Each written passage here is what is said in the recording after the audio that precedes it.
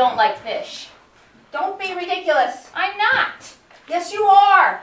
Well, I'm not going to eat it. I spent all day trying to ruin this meal, and you are going to eat it. No, I won't. It's tradition. Traditions change. Why does everything always have to be about change? You know, change isn't always a good thing. Oh, really? Well, we don't eat disobedient children anymore on the pretext of ruining their Christmas. That's true. And look what's happened to society as a result. People are rude, self-centered, and tribal. What's that got to do with me not wanting to eat fish? Everything. That's the problem with kids today. No accountability.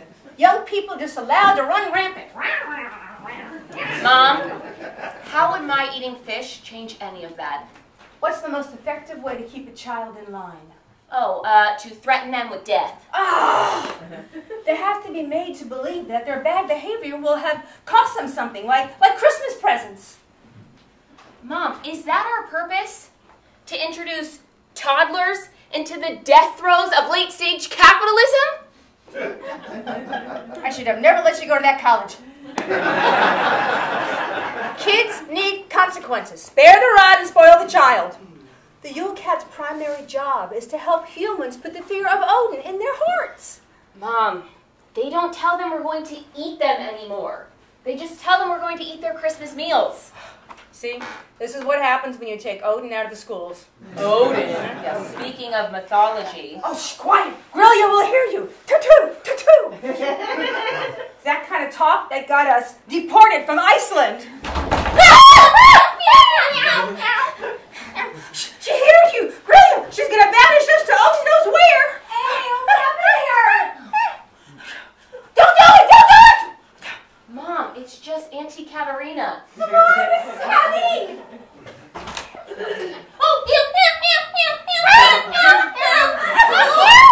What in the Niflheim is that? Fish, tell me! Still alive! What else should I know? It's a goddamn Christmas miracle fish! Kill it! No! No! Throw it in the oven! Throw it in the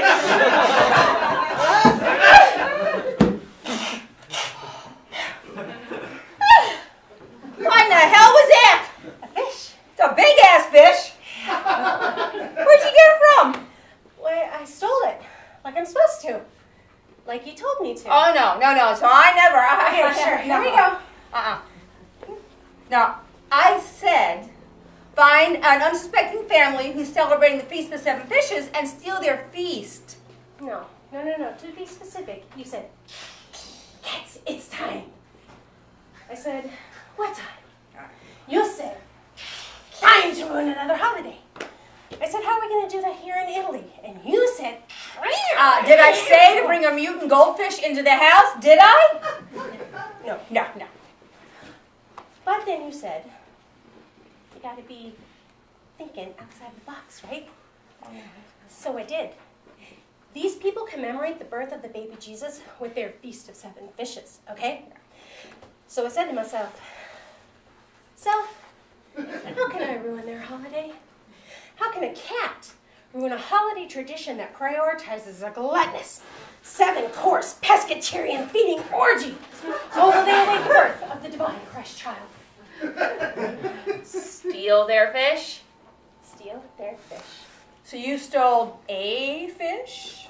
What do you think, a 3-pound cat's going to carry an entire meal on its back? Sorry, my sciatica says no. And this is how you define thinking outside the box? It's called thinking strategically.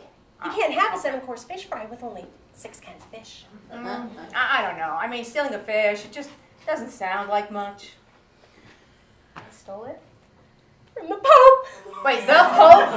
The Pope? Funny big hat guy lives in the Vatican Pope? The Pope has fish on Christmas Eve? Apparently. But can't they just go to the store and buy more fish? What? I can't think of everything.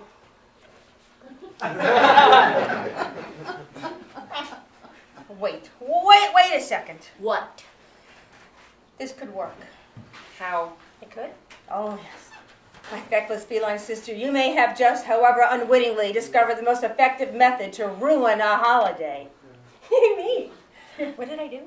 Okay. Stay with me now. Pay attention, all right? Okay. We are the Yule Cats, right? Yes. Right. And we used to eat poor folk who didn't get new clothes for New Year's, yes? Yes. Huh? But then that sounded ridiculous, so all we started doing then was just eating naughty children for Christmas. No. Yes. Yes? Yeah. But then our entire mythology fell into disrepute, and now all we do is eat their Christmas dinners if they're naughty? I don't get it. I'm not surprised. Okay. Sister, pay attention, all right?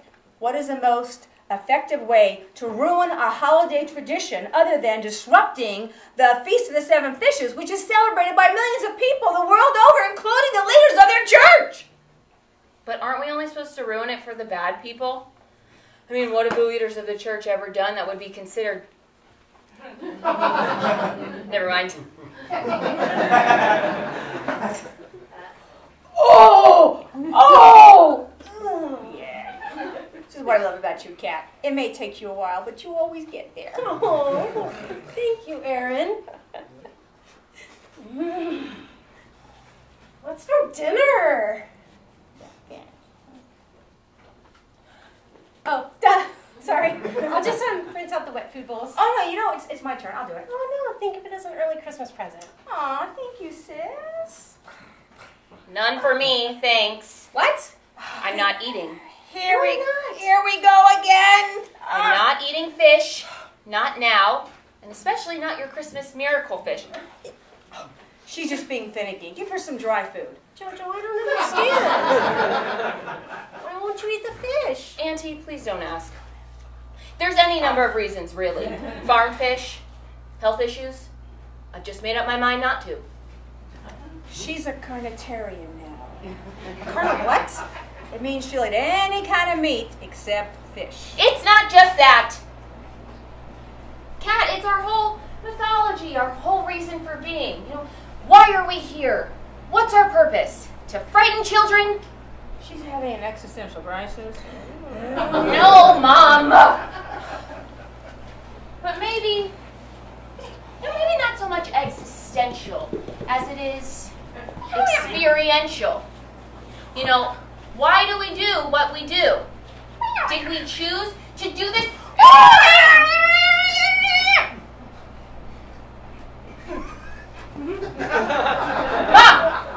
Stop trying to distract me.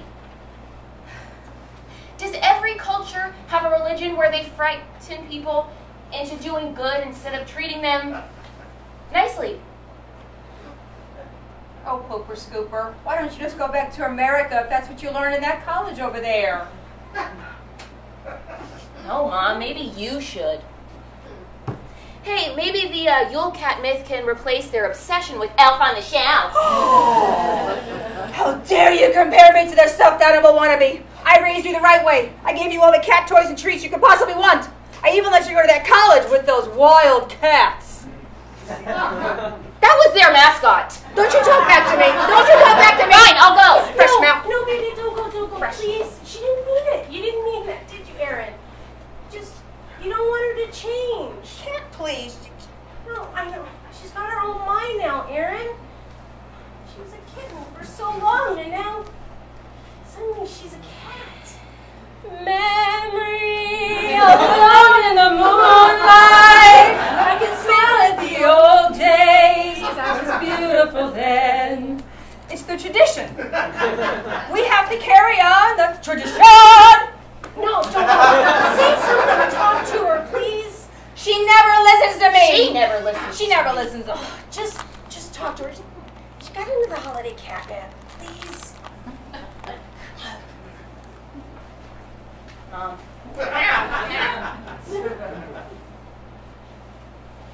Mommy? We don't have to be like this, you know? Our traditions, even you said they change. It's just, I don't want to do this anymore. Instill fear in children, anxiety in their parents. Why can't we just purr by the fire or knead their throws when they fall asleep on the couch? Why can't we start a new tradition? Be the lighthouse cats. Yes, do you remember, Mommy? No. When the lighthouse keeper fell ill at Christmas, and he couldn't keep the lighthouse light burning, and his cat, named Beacon, carried the lantern to the top of the lighthouse so the sailors would have a light in the dark. You just made that up. No, Mommy Auntie Cat did, a long time ago. But don't you see, that's what mythology does for us. It's a light we carry in the darkness. Not the darkness itself, not the fear. Like the star over the manger. Oh, Auntie Cat, I love you. You always get there. It's what she does best. Mama? I'm so tired. Oh, well, you could purr by the fire. Oh, and I could knead the Christmas throws. I should probably trim my cloths first. What do you do, Joe?